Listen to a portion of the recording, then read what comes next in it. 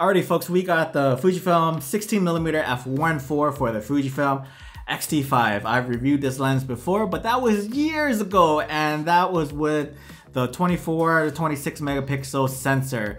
And looking back at that old video the other day, I was quite cringy, like Jesus Christ, guy. I can't believe you guys listened to that dude right here, man. Gonna do none of that sharpness test bull jive shit. We're going to talk about my user experience with this lens, what I used it for, and who is this lens for. So let's begin.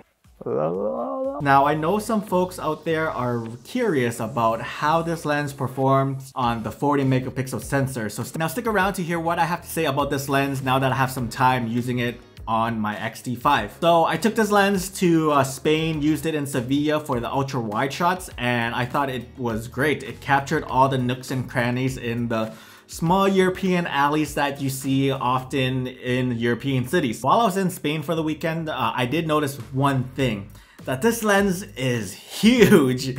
I don't remember this lens being this big when I first started using it. However, things change, my needs change over the years, and now I find this lens to be quite big for what it is. It has a 67mm filter thread, so you can see how big this lens is already. I was walking around town with this lens and I did notice that the hand fatigue started to kick in paired with the Fujifilm XT5.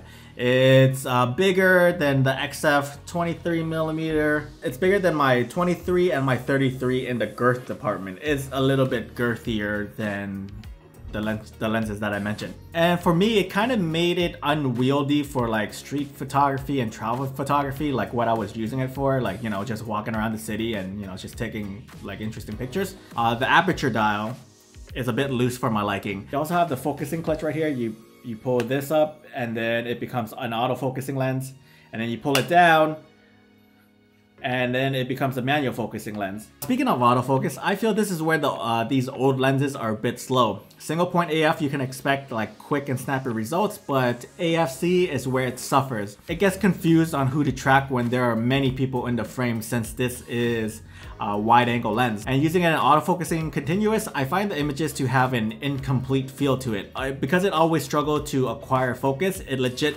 grinds its motor and it stutters a lot when there's a lot going in the scene. And I just feel like when you press the shutter, you're not going to get like the sharp result. And it always felt like it wants to get sharp, but it doesn't acquire that focus like quick enough before I press the shutter. And that could be one reason, but another reason is that this lens doesn't resolve the 40 megapixel sensor that well. So I feel like it's a mixture of both these things. So that leads us into image quality, guys. Like, I remember this lens being a really good performer on the XH1 and the XT3. Basically anything that is not the XH2 and the XT5. Looking at the images now, it does sort of suffer the same fate that the XF 35mm. It does suffer from softness issue, wide open. And actually, I think I like the XF 35mm a bit better because it holds its sharpness a little bit better than this lens right here. Even though the 35 has some issues, I feel like the XF 35mm is much more valuable to me because I can still shoot portraits with it and it still gives me a decent result, and I still like that look. However, when I shot wide open with the 16mm and I start to zoom in, it has that painterly feel, painterly look to it, and it looks like the subject has been just smeared all over on some of these images, and I don't like that. And if you zoom in, you're gonna see that there is a little bit of halation, and then around the corners you're gonna see details just break down and it just looks completely soft. There are some images that I took, well, you know, and I went, oh wow, this looks great, but upon further inspection, like zooming into like 100% or 200%, you can see that this lens does a poor job at resolving this 40 megapixel sensor.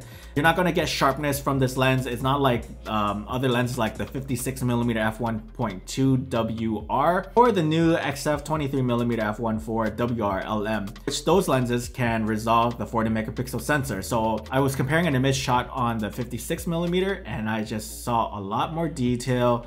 I just saw more sharpness, more resolution, just everything just looks great. And this lens does not have it. I was looking back and forth to see if my eyes were playing tricks on me. And yeah, this lens, no. doesn't have it. For portrait photography, it's the same thing. I was shooting around f8 and the images I got wasn't up to par. I was quite disappointed because I know what this lens is capable of on the older gen cameras. All I can do is just feel sorry for this lens because it really feels like it's on its last leg, you know? I don't know if you guys watch pro wrestling, but the analogy that I can use is this. You have this one favorite wrestler growing up and his name is Jeff Hardy. This dude would impress you with his like high flying performances, right? He took some crazy bumps back in the early 2000s, 30 feet in the air holding onto the belt, and then Edge speared him from a ladder. That was like insane to see. But now, when you see him wrestling, he's a little bit older, he's a little bit slower, and he just doesn't move the same. And sometimes when you see him do a move, he'll like trip and stumble because he's just so old. And then you just see all these like video clips of him just fucking up. And you're just like, Jeff, what the hell are you doing? Just retire already. Like, goddamn, man, it's so sad to see. And that's exactly how I feel about this lens right here, because it doesn't hit the same now on the X-T5 because it just feels like it's old and it's sluggish and it doesn't perform as well as it should be. Speaking of older gen cameras, have no fear, this lens will perform really well. But now you're just kind of stuck because you won't be able to use it on the 40 megapixel sensor cameras. And I think that's why Fujifilm made the 18mm f1.4 WRLM to replace this lens. I doubt they are ever going to give us an updated version of this 16mm focal length in an f1.4 version. Does anyone know if there's a Mark II in their future plans? Let me know, because I don't think that's going to be the case with the 18mm f1.4. To me, even though I stopped down to like f8, f9, it doesn't want to get sharp. It doesn't get as sharp as I wanted to. So the image quality on the 40 megapixel reminds me of something like an old vintage manual lens. So in a way, if you shift your mindset in that sense, then it may not be so bad for you. You know, like I'm just looking at this like half glass full here.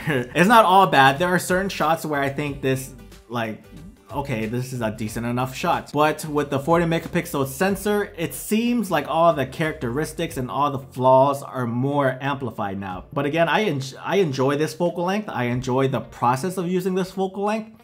However, the image quality on the 40 megapixel sensor leaves little to be desired. Maybe I'll get like a 16mm f2.8. Anyone try that lens? Is that lens good?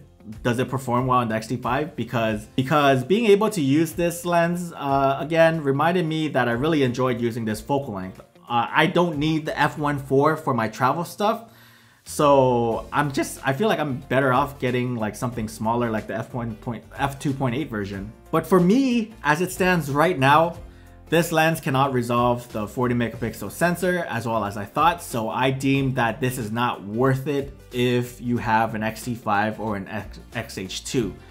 The bulk and the size along with its weak autofocusing makes me not want to put this lens on the X-T5. But I did say that I really liked using this lens on the XH1 a few years back. It was awesome back then and it still stands true to this day. You're going to be fine if you have any X camera that is not the X8, X-T5 and XH2. What are your thoughts on the 16mm f1.4? Do you have it? Do you love it? Do you hate it? Have you used it on the XH2 or the X-T5?